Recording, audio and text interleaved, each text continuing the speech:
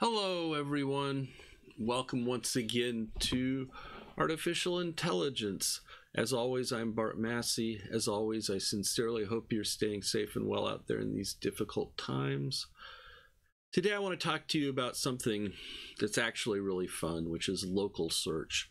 It's a technique that is astoundingly good on a wide variety of state space search problems, given that it meets your needs. It doesn't meet all needs, but for a lot of needs, it's just the ticket, and has been something of a revolution as it's been explored in constraint satisfaction problems, in other kinds of problems as well. It's a fun technique. So let's take a look at it. And if you remember back a little bit, we've got all these fancy complete searches, depth first searches and breadth first searches, and they all take a ton of memory for stop lists and stuff on our sliding tile puzzles. They are fiddly to implement, just seem hard. And if you think back to a little while ago, we were playing with random walks, just randomly moving the pieces around to solve sliding tile puzzles. Let me remind you of how that worked out. So if we say, this is our thing, and if we say Python 3 slider.py, let's look at this one first and see what the difficulty is, hard3.p, and we will use -s BFS. Let's time this and see how long it runs. This one I chose because it has a particularly long solution length to get everything in place for whatever reason. But after 8 seconds or so, it should finish out. The breadth first search is pretty expensive and it's pretty memory intensive. And there we are, 12 seconds this time. Not sure why it ran faster earlier. Maybe because I have other stuff running. So great. We know there's a 28 solution to this, but as we saw, we don't have anything that does a fantastic job. A-star does okay on 4x4 puzzles. And if you'll remember, when we used just a random solver, very fast, gives you garbage quality of solution, but very fast. We can improve the solution quality a little bit by trying to avoid places we've already been. That slows it down a bit, but in this case, it didn't give us because it's randomized better solution quality, but sometimes it does. So, these things are fast, but they don't produce very good answers, and they aren't that fast. What we'd really like is something that would be blindingly fast. And so what we're going to do is think a little bit about why a random walk doesn't work very well, right? Which is that sort of as I'm moving around in here, right, if I just click things around randomly, there's no measure of making progress. And if I avoid going back to where I was, I can at least avoid this kind of nonsense. But I still, I have to wait potentially forever. Well, the obvious thing to do is to try to move tiles always more into position. And right here, we see a situation where that's already a problem because there's only 2 things I can move, and neither one of them I can make be closer. This gets more out of position, maybe 13's equally out of position, so I at least can do that. But you notice there's a lot of ties in these things. Now 14 would have to move away from its target position. 10 could move down, I guess. And then I don't want to move 7 because it's already in position. I don't want to move 11. I can move 11. I can move 3 is already in position. I don't want to move 11 back. I've got stuck in what's called a local minimum. And so there's a lot of getting stuck in local minima. What do? I break the tie. Let's say I break it randomly and get lucky and I move the 3. Well, now I still don't have anything that helps except moving the 3 back, right? Moving the 7 out of position doesn't work. Moving the 1 to the right doesn't work. And so I can't just, these puzzles are harder than that. I can't just greedily walk toward a solution because I'm going to end up with ties. I'm going to end up with plateaus. And so I'm going to want to find some tricks for moving around in this tile space in directions that lead me in the general direction of where I want to go, but without losing that randomness. Why do I want to walk randomly? Well, one of the reasons is it's very fast. I don't have to do any computation, any thought. I can just make moves. The heuristic here is pretty fast to compute, and so I can make a lot of moves per second doing this, and so it's likely to be pretty quick. So maybe we just want to use our heuristic to guide the walk, but we want to get not stuck in local minima.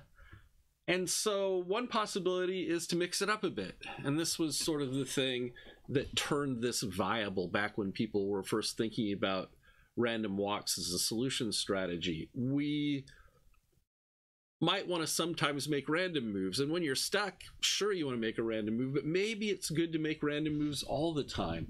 Maybe I should generally try to move things toward where they go, but maybe sometimes I should just make a random move or 2 random moves or 3 random moves without even thinking about it, and then try to put things back where they go. So the 5 here, for example, would come up if I happen to do a greedy move this time, and the 4 could go to the right. But now I'm kind of stuck, but maybe I get luck. Maybe I just make a random move and I move the 4 back. I don't know. Maybe sort of guiding things like that. And it turns out that sort of a 50-50 mix probably is as good as anything of this. So half the time we'll make a random move. Half the time we'll make a move that goes in the right direction if there is one. Some move that's, you know, best of the choices we have. And maybe if we do that, we'll keep things jiggling around enough that things will tend toward their correct position over time. The other thing we can say about that is that maybe if they don't jiggle into place over time, over a long period of time, we should go back to our original configuration. That's not easy to do in a sliding tile puzzle, but we can do it sort of notionally. Go back to our initial configuration, or pick a new random configuration as far as that goes, shuffle it up, and then try again. So maybe we should just restart every once in a while and try the search from scratch, because sometimes it's going to take a long time, sometimes it's not going to take so long. Maybe if we restart it, we'll get lucky and get a good one. So for satisfiability, the CSP we talked about last time, this is a technique that's used quite a lot. This is WalkSat and is due to, oh, I'm spacing his name. You can ask me later. But famous computer scientist, and is a really, really nice technique for that. It's a nice technique for puzzles. It's nice for a lot of things. Notice that it has a problem, right? It's not a complete method, right? If the puzzle really is unsolvable, if somebody swapped the tiles, just like our dumb random methods, this won't ever find a solution. It won't ever be able to tell you there isn't one. And in fact, it may get really close. It's really possible that it'll get down to where the 2 tiles are swapped at the end, and then try to fix that by making random moves and heuristic moves, and every so often it'll get to where the 2 tiles are swapped at the end and everything else is in place, and it doesn't have any way to notice that the puzzle's unsat. And so that's one downside of this method, is that it can't report unsat. You can just wait until you're done. But you know, that's a funny downside, because the complete methods are the exact same way. On a large problem that's unsat, those things never finish anyhow. And so even though in principle, if you were able to wait arbitrarily long, you would eventually find out some puzzle was unsat, in practice, nobody waits arbitrarily long. So maybe that's not such a bad drawback. The other drawback, of course, is optimality. I'm still going to get long paths. So what do we use for sliding tile puzzle search? I can get total tile distance, or we talked about Manhattan distance, total Manhattan distance from the goal. We can just look at how many tiles are out of place. And so we have a heuristic to try to place things. And we can just put together a little implementation and try these techniques out. And so I've implemented this. This is, again, I won't show you the code, we'll show it to you in class later, but this is an implementation of of this heuristic local search on this hard problem. Oh, 0.05 seconds. What if I try it on a problem of size 4, like the ones that we were having trouble with? Oh, half a second. Now notice that it's visited 18,000 states. This time it only visited 2051 states. So, you know, it depends a lot how lucky you get, but 2051 moves is still a lot of moves for a human to execute.